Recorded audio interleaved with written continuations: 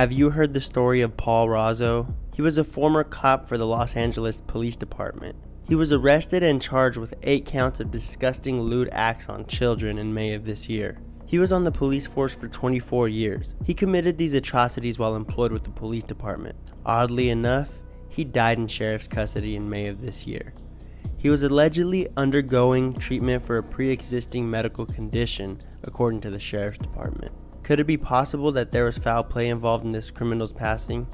Let me know your thoughts below, and remember to always record the police.